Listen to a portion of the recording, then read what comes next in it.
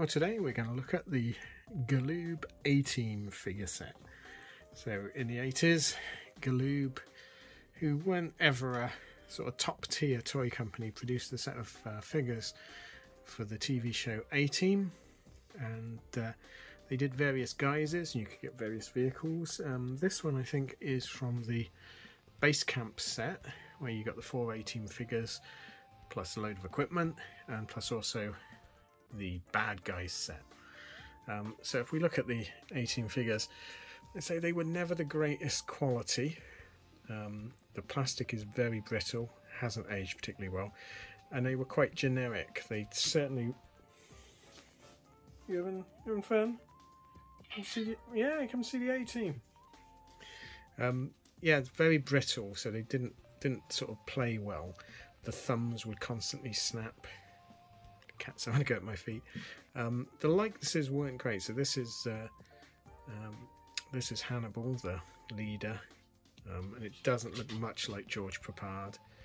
They got a cheesy look at his little smile. You can't help but enjoy it. They got a cheesy charm. I do like them. They look like sort of knockoff G.I. Joe. Remember the Core, was it? That was the knockoff G.I. Joe one.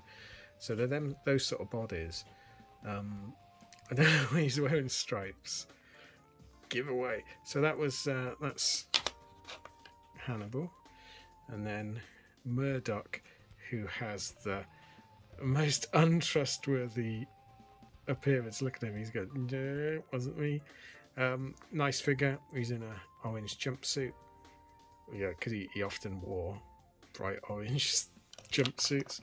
You've got Mr. T as B.A. Baracus.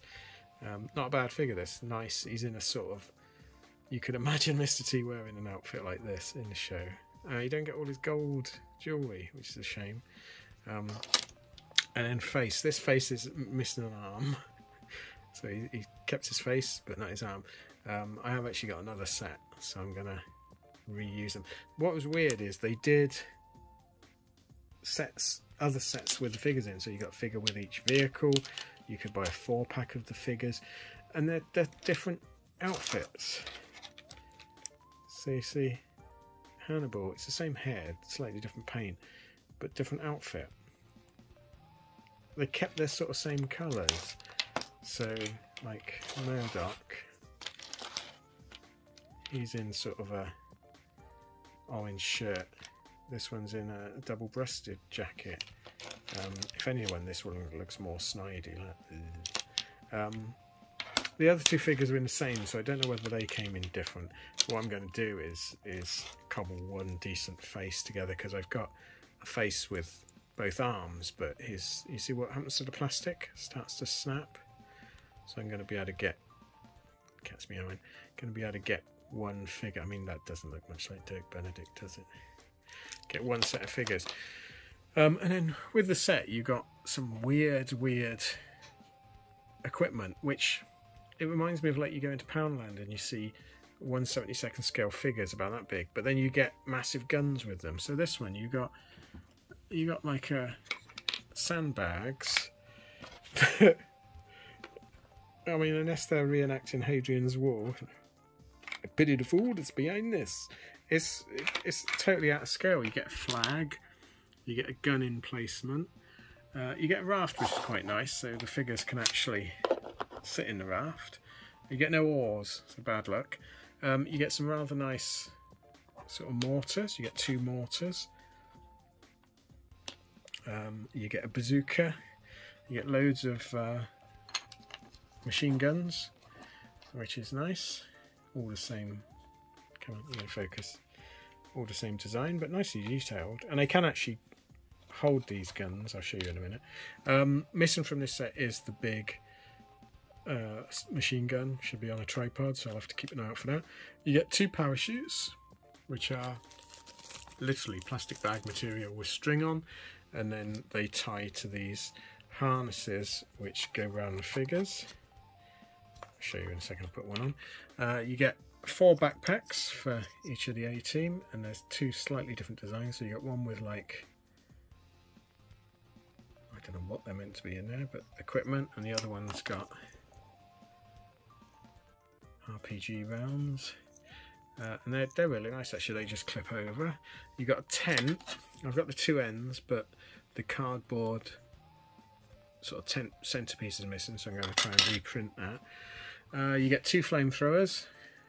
If you want to reenact the thing, you can pretend one of them is McCready. And then you've got two TNT detonators. These ones are missing the T-bar that comes up, so I'll have to try and make something on them. So you got lots of lovely equipment. I mean, I remember this set when I was a kid. I always wanted it. It used to appear on the toy shelves, and I always wanted it. But it was, I seem to think it was quite a high price point. It was like compared to just buying single figures, so I never got it. But I would have loved these as a kid. But then they also brought out, because they thought, who are the A-Team going to fight? Mainly, I imagine they fought Star Wars figures. But they brought out the villains set, who are quite rare now. And they're the most hilarious group of villains. I imagine they're totally inept. They look it. And what's weird is they did the same thing. So they're generic villains. They did the same thing with Mego's Chips line. So Mego did these amazing Chips figure set. So you got people like Sarge. And then they brought out villains for them, and they were just like, I think they were CB Mahal figures.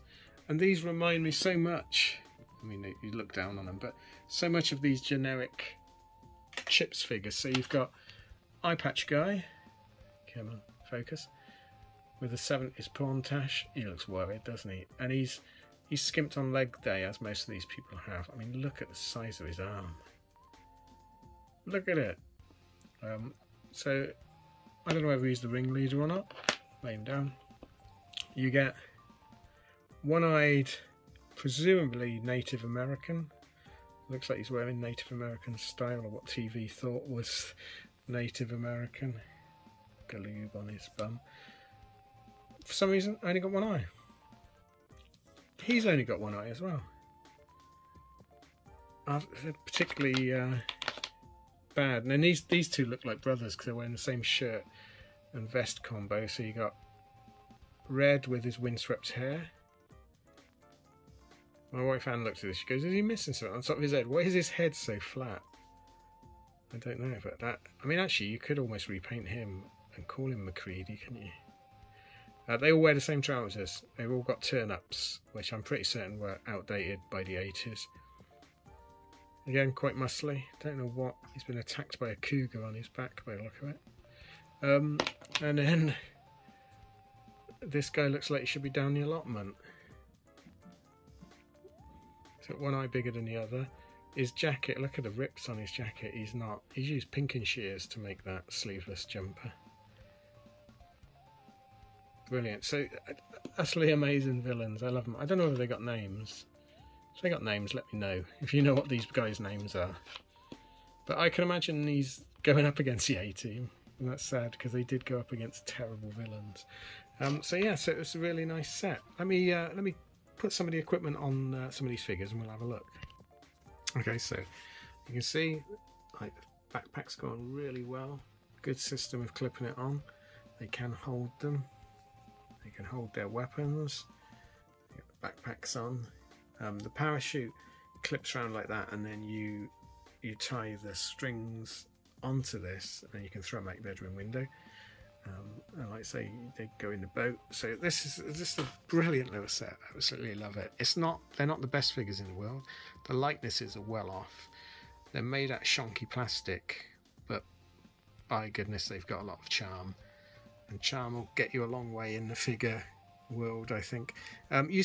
These figures used to be not given away. They weren't worth anything. You could pick up whole sets for next to nothing.